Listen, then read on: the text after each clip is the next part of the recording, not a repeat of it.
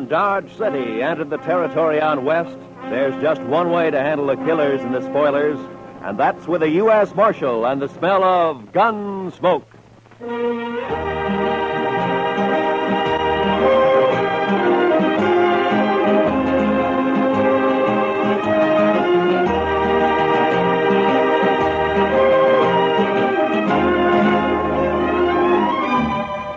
Gunsmoke, starring William Conrad. The story of the violence that moved west with young America. The story of a man who moved with it. Matt Dillon, United States Marshal.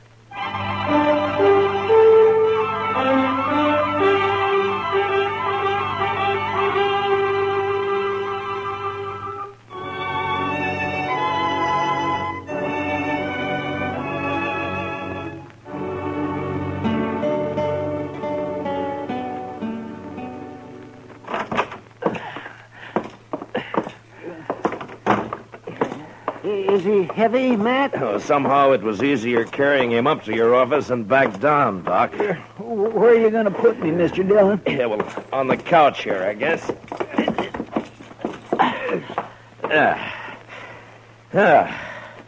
You be all right there, Chester? Oh, yes, sir. This'll be fine. Good.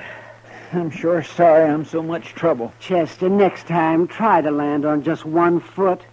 Even if you break a leg. I know. A man's in a terrible fix when he sprains both ankles. He sure is, Doc. I don't know what I'm going to do. I know what you're going to do. You're going to stay right there on that couch, and you're going to sleep there, too. Maybe Doc and I'll bring you in something to eat every day or two. Oh, no. It's better than you deserve. I know. I've been saying over and over to myself, Chester, you fool, you. Well, the wages of sin, Chester. You were lucky to get off as easy as you did. The way I heard it. Come on, Chester. Tell us what really happened, huh? But I did tell you. I was looking out this second-story window, admiring the view, so to speak. And the next thing I knew, I fell. That's all right onto the street. He didn't say whose window, Chester. In Texas, Doctor, a gentleman don't mention such things. You ain't in Texas. Well, sometimes I wish I'd never left. Like now? Yes, like now. Many a reputation's been ruined by just such loose talk that you're making, Doc. Never mind Doc, Chester. He's jealous, that's all. Oh, jealous? Putting tracks in a man's yard? Not me. Not by a long shot. Why, no, sirree. Good morning, Marshal. Well, good morning, gentlemen. What can I do for you, gentlemen? Oh, there's Chester. Heard about you, Chester. I heard... Never mind what you heard, Torp. Chester just got thrown from a horse, that's all. Yeah. All right. What is it you want here, gentlemen? Yeah. All right, you tell him, Summers. Well, Marshal, it's about tomorrow night. Oh? So what about tomorrow night? Well, you know, it's the roundup. The sale season's over. There'll be 1,000 cowboys celebrating in Dodge. Well, they always do at the end of the season. What about it? Well, there's going to be more of them this year, and there'll be a lot of homesteaders in town, too. It's going to be worse than ever. Well, I expect that. There could be a lot of trouble, Marshal. Yeah, there could be, Summers. Just what is it you want? Well, we've talked it over, and we want you to get a lot of good, tough men together, maybe about 20 of them, and deputize them. That way, there won't be any trouble. Yeah. That's what you want, is it? Yes, we do. Look, Summers, my job's to keep the peace around here, and I'm going to do it, but I'll do it in my own way. Oh, I know, Marshal. Now, you but... turn 20 deputies loose in that crowd looking for trouble, and they're going to find it. As soon as the wild ones heard about it, they'd bunch up and shoot it out with every one of them. Why, it'd turn into the worst slaughter Dodge's ever seen. I think that's about the most fool idea I ever heard of. Yeah, no reason for you to talk like that, Marshal. I think it's a good idea. I sure don't want my place wrecked just 'cause you're mule-headed. You're a gambler, Torp. So you can take your chances along with everybody else. Now, if you don't want that, then close your place up tomorrow night. lose all that Texas money? That's not likely. Now, we're not all gamblers, Marshal. They can wreck my dry goods store just as fast as a gambling house once they get started. And it's up to you. That's right. It is up to me. And we're going to leave it that way. Then you won't do anything. I'll do everything I can. I don't know, Marshal. Look, Summers, I know you've got your doubts about me. That's natural. Some people think I'm too lax with Front Street. Some think I'm too severe. But that's the way of it in any town. If a peace officer does his job well, he pleases nobody. Marshal, we didn't come here for a lecture. What did you come for, Torp? Maybe you had in mind to help me pick out those deputies. Is that it? A matter of fact, I could, Marshal. Yeah, sure. In a couple of hours, yours would be the only tables open for play. No, that's not what It's been done before, Torp. Is that too, Torp? We're not going to take his word for anything, are you? I don't know. But anyway, he won't listen to us, so it's his responsibility. Come on, men, let's get out of here. I hope you can handle it, Marshal. Goodbye, gentlemen.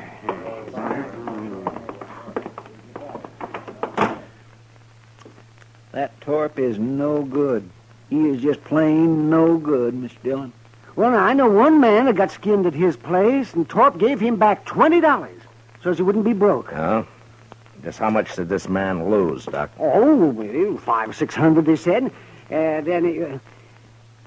oh, yeah, I see what you mean, man. I'm sure not going to be much good to you tomorrow night, Mr. Dillon. You can watch the jail right here, Chester. I know, but you just got to get somebody to help you out on the street. At least one man, anyway. You can't be everywhere at once. Yeah, by tomorrow night, Dodge will be overrun with trail boys and homesteaders, all looking for satisfaction. No, I wouldn't ask any man to face that. I know a few fellows who'd do it, and so do you, Mr. Dillon. Yeah, maybe, but I wouldn't ask anybody. How many were killed last year, man?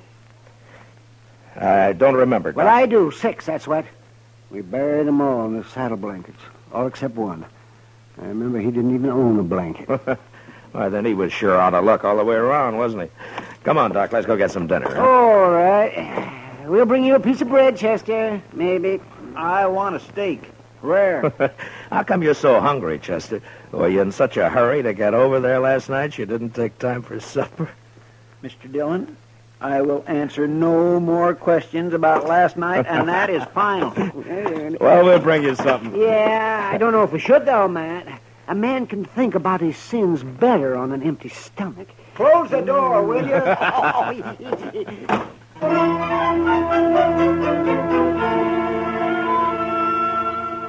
The next morning, I had Mr. Hightower print up some signs for me, with a few rules that I made up for the roundup. They were fair and reasonable, and I hoped they'd be accepted without question. The principal restrictions were that there was to be no shooting and no reckless riding in the streets. That afternoon, I went from saloon to saloon and left a sign at each one. The Texas Trail was my last stop, and there I sat down with Kitty for a short beer. Town's beginning to fill up, Matt. Yeah, it'll be swamped to the dashboard by dark. You, expect trouble tonight? I always expect trouble, Kitty. Yeah, I know. Matt, I heard something. Yeah? I heard Torp and a few of his men cut cards last night. So? I don't know who it came out for, but Low Man is supposed to kill you. Oh. When? Tonight, I suppose. Why's Torp after you, Matt? Torp says he wants an open town, Kitty. But what he's really after is somebody who'll close down every game but his. Who's this, Matt? What? Rough-looking traveler headed this way. What? Well, I'll be. Why, it's Zell Matlock. Zell! You old badger. How are you? Zell, it's been a long time. Hey, A long time. Here, man. come on over here. Sit down. Sure. I'd like for you to meet Kitty. Kitty, this is Zell Matlock. This is Kitty. How you doing? ma'am. Just rode into Dodge an hour ago. Yeah, it's your first time in it, Zell. Hey, would you like a beer? Huh? Don't mind. Good. I aimed to get drunk tonight, but before I got started, I thought I'd look up the peace officer and shoot him. I'd be sure to tangle with him before the night's out. I always figure it's safer to do it sober. So He half means that, Kitty. so I asked around and found out the man's name is Matt Dillon, United States Marshal. I've seen it all now. Well, I hope you're not disappointed. I'll tell you, Miss Kitty, I knew Matt Dillon before he got civilized. Why, we had to tie his leg up to give him a haircut when he came to town. Don't you believe a word that he says, kid. Yeah, the wilder the colt, The better the horse, Matt. But you was all right. The only trouble with you was that fool honest streak you always had. Are you rich now, Zell? Nobody's rich on the Mexican border. Land of sunshine and pinto beans. I hired out to a general over in Chihuahua 3 years ago. I lost 20 pounds and was lucky to get back at all. Well, haven't you learned to stay out of Mexico yet? No, I met the man he wanted me to shoot and turned out to be a better fellow than the general. So I told him I'd been hired to kill him and then rode for the border. The general lost 3 soldiers who tried to stop me from swimming the Rio Bravo. You must be pretty handy with a gun, Zell. Yeah, just fair, ma'am. But when I take my gun out, I go right ahead and use it. Some people stop and think for half a second. There's a roundup in Dodge tonight. Matt's handling it alone. Kitty, what? Yeah, no, hold it, man. I heard about it. I heard all about it, and that's why I'm here. To say hello and sign on for a night's pleasure. Give me a star, Matt. I've killed on the side of the law before. I don't believe that, and anyway, I don't want any killings here. No, I was joshing you, Matt. I know what you want. It's true. I was sheriff in Tascosa for 6 months. You what? Yeah, it's in the record. Well, they caught up with me there, but I'd already done such a good job taming the place that the governor pardoned me. I won't kill anybody tonight that don't need killing. All right, I believe you so. But I won't ask any man to come in when it's as rough as this roundup may be. Well, you didn't ask me. Any other objection? Well, the men don't know you around here, Zell. No telling how they'd take to a stranger. First night I ran Tascosa, nobody knew me either. I'm not green at this business. Yeah, but it's man. my job. Why should you get mixed up in it? Well, I also heard somebody's planning a party for you tonight. Oh, you did, huh? I've owed you something for a long time, Matt. Oh, that's got nothing to do with Yeah, it. it has. You got no right to not let me pay it back a little. Now, there's a chance to. Yeah, you're just as crazy as you ever were. That's better. Well, come on, let's go find me a badge before it gets dark. Sure nice to have met you, Miss Kitty. Well, good luck, Zell. I'll see you later, Matt. Yeah, sure. So long, Kitty.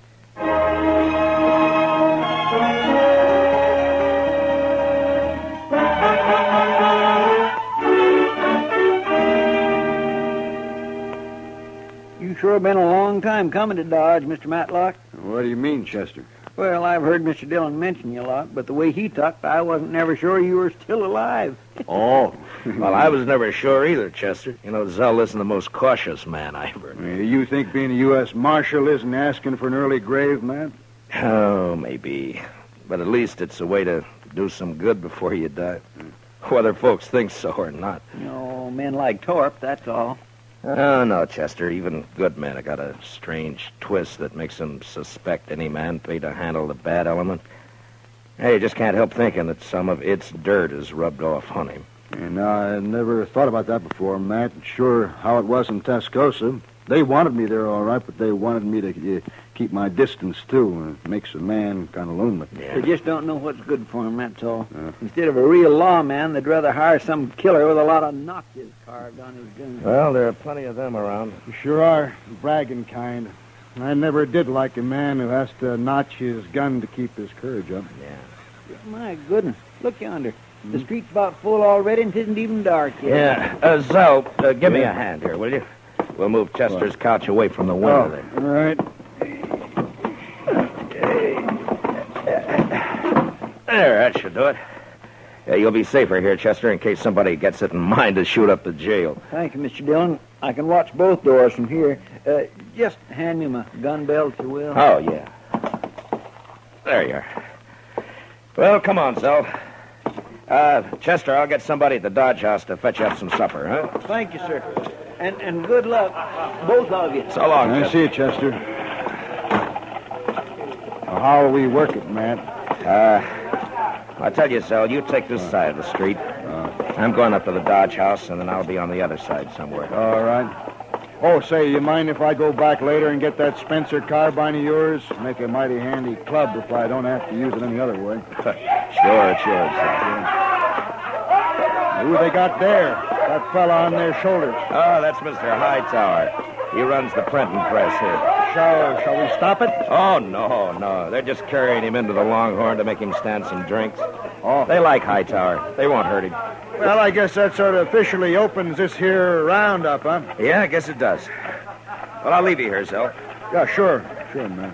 And, Zell, I want to thank you for what you're doing tonight. I ain't done nothing yet, but I'll do plenty if someone shoots you in the back. I can promise that. Yeah. Well, I'll see you later. Sure, Matt.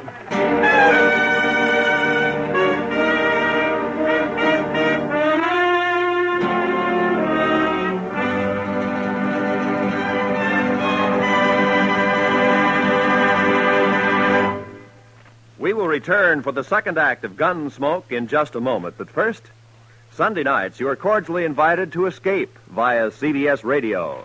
Yes, every weekend for drama that will take you right out of this world. Listen for Escape at the Star's address. Also, tomorrow evening, CBS Radio brings you Lionel Barrymore on your Sunday night playhouse. Now, for the second act of Gunsmoke.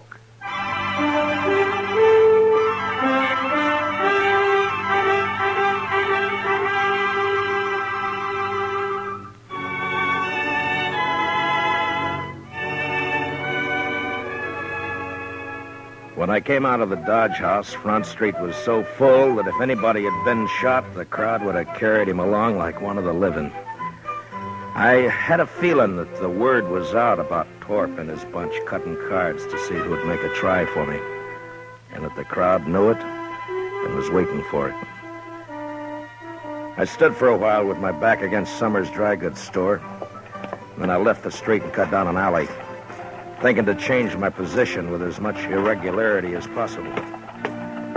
I was passing the back door of the Texas Trail when I heard the first shot of the night. I entered the saloon from the rear and made my way into the crowd. It's all right, Marshal. There's no fight. It's not all right, Sam. I made a rule that there'd be no shooting for any reason. All right. Who fired that shot? Oh, it's outside. It was Torp, Marshal. He just took a shot at the moon, that's all. Yeah.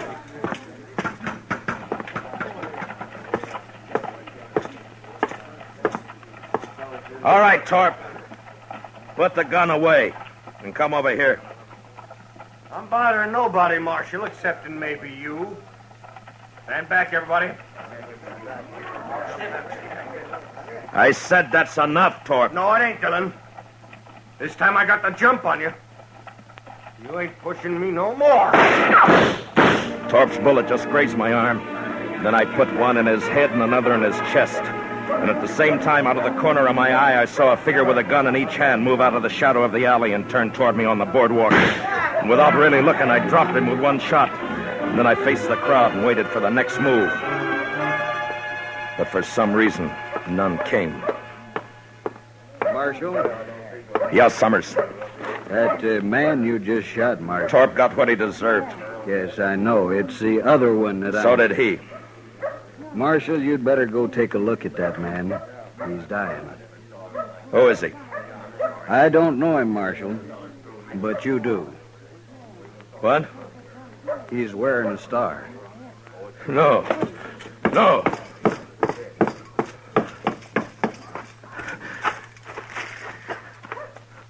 Oh, Zell.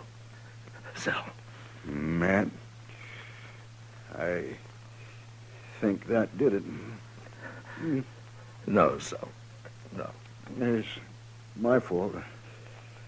I crossed the street a while back. Left the carbine with Chester. It's no fault of yours. Matt? Who they? Matt. How is he? Oh, goodness. No use, Doc. Thanks. Zell, I Now, think... listen. Listen to me, Matt. You did right. The only thing you could do. It was my fault. I shouldn't have crossed over and come up behind you. Anyway, Matt, I ain't been living on my own time ever since that day you pulled me out of the mob in Alamogordo. I never thanked you for that. Guess I never will now. Matt, so long.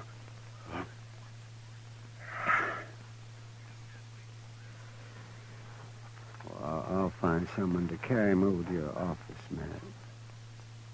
No. I'll carry him.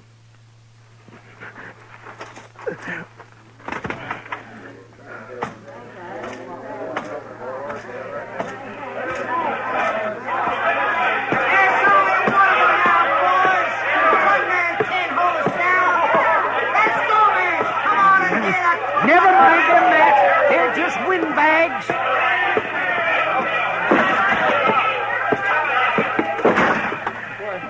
Mr. Dillon, what happened? I heard the shooting. Put a blanket on the floor there, Doc. Yeah, sure. Yeah, spread it out right here. He's dead, Chester.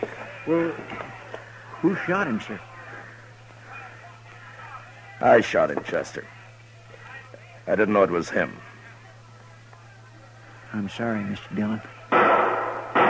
It sounds like they're going to hoorah the town after all, Matt. Sure does. No, they're not. It's going to be kind of hard to stop now, isn't it, Matt? Maybe. You taking a shotgun, Mr. Dillon? Matt, why don't you just let them fight each other? What are you going to do?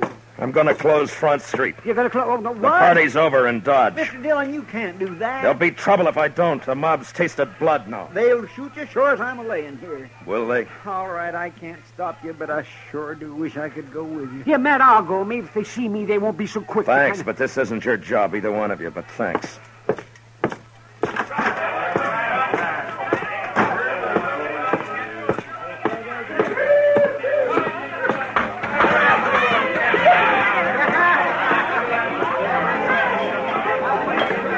Sam, Yeah, Marshal? close up and turn out your lights. What? You heard me! Now listen to me! Front Street's closed. Now get out of here and go home, all of you. My home is in Texas, mister. If you ever had one. I ain't going home tonight. Not tonight, I ain't. Don't interfere, fella. You got no chips in this deal. I could buy in, mister. Now I'll use this shotgun for what it was meant on the next man. Well? All right, Sam, close it up. Yes, sir.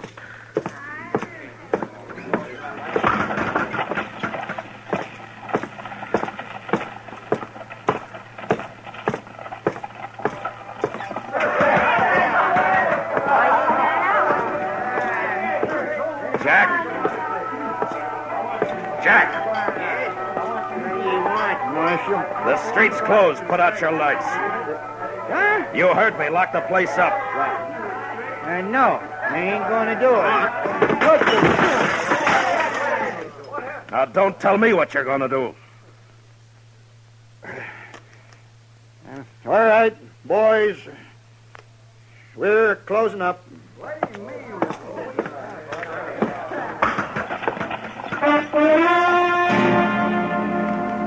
That took care of the Texas Trail and the Longhorn. And I moved on through the Oasis and the Olifraganza, then to the smaller bars that infested the outskirts of town. When I came back up Front Street, the crowd had thinned, its fever broken. I'd left Torp's place for the last, thinking to give his men a chance to get out of town before they faced me. There was a gambling hall on the same side of the street as the jail. And when I reached it and entered, there weren't more than a dozen men there. And most of them stepped quietly past me out into the street. What was left didn't seem to count for much. Looking for somebody, Marshal? You a friend of Torp's? Well, yes, I was. Why? Who else here worked for Torp? Everyone's gone, Marshal. They heard you were all riled up and they left. And you're alone. And still in bad company. I wouldn't ordinarily take that. Well, go ahead, mister. You're calling it. No. Not now. What's stopping you? Oh, if it's the shotgun. Now, does that make it easier for you? I haven't been looking for you, Marshal. You were in on the cut, weren't you? Torp's dead, Marshal. Isn't that enough? Torp! Mister, one of the best men I ever knew died tonight. And I killed him. I'm not a gunman, Marshal. You wouldn't be proud killing me. What does a man like you know about pride? Now, you get out of Dodge, and you get out fast. But I don't... You want to die in this place right now? No. No, I'm leaving. All right, hurry.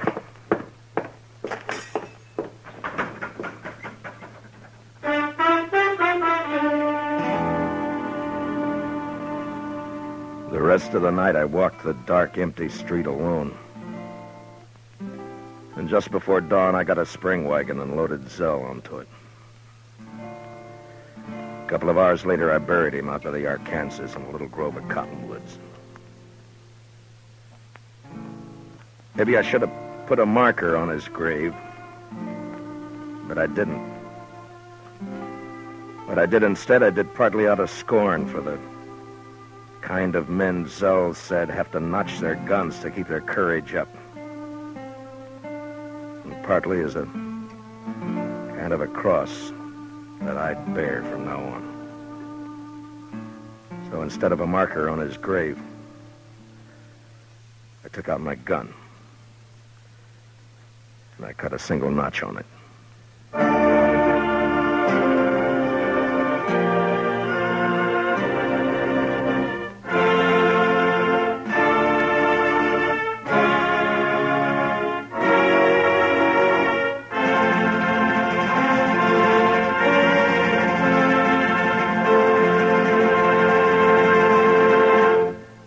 Gunsmoke, under the direction of Norman MacDonald, stars William Conrad as Matt Dillon, U.S. Marshal. Tonight's story was specially written for Gunsmoke by John Meston, with music composed and conducted by Rex Corey. Featured in the cast were John Boehner and Harry Bartell, with Lawrence Dobkin, Lou Krugman, and James Nusser. Parley Bear is Chester, Howard McNear is Doc, and Georgia Ellis is Kitty.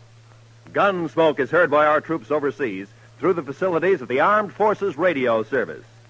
Join us again next week as Matt Dillon, U.S. Marshal, fights to bring law and order out of the wild violence of the West in Gunsmoke. Listen to CBS Radio for Spring Byington as December Bride. And say, after you hear December Bride tomorrow night, listen for the important announcement about its new night and time on CBS Radio. This is Roy Rowan speaking.